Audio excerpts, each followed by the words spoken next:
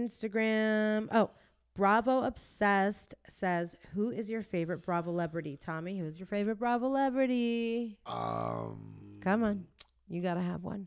Does Rappaport count as one?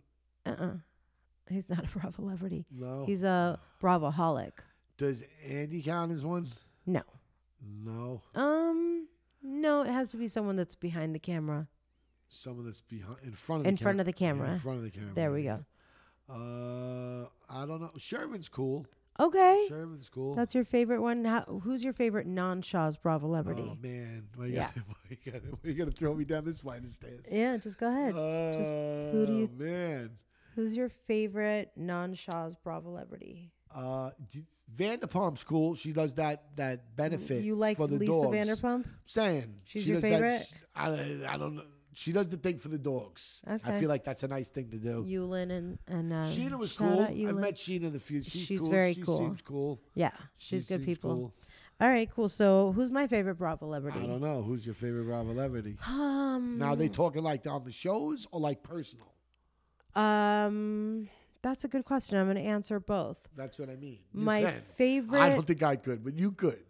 My favorite Bravolebrity that I'm friends with, that I've met, and Marisol Patton, honey. Oh, that's true. She's a very good girl. She's solid. She's consistent. Can I change my answer to Marisol Patton? Yes, of course you can. Right? She's still Bravo, though? She's on Peacock. No, she's on Bravo as well. Okay. Okay. All right. Don't get it twisted, honey. I'm not getting it twisted. I don't want to. So Marisol, and then my favorite Bravolebrity that I enjoy watching, I'm going to give it up to... I feel like this also could change on a week-to-week basis. I'm going to give it up to Karen Huger. She is something special. Oh. She's so dynamic, and I just have such a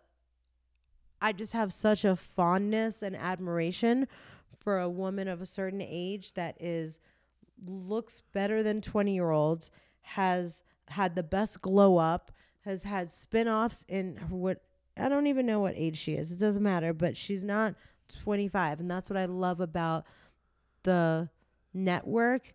Puts women that are like really I just love her larger than life personality. And she serves it up, honey, and we love it.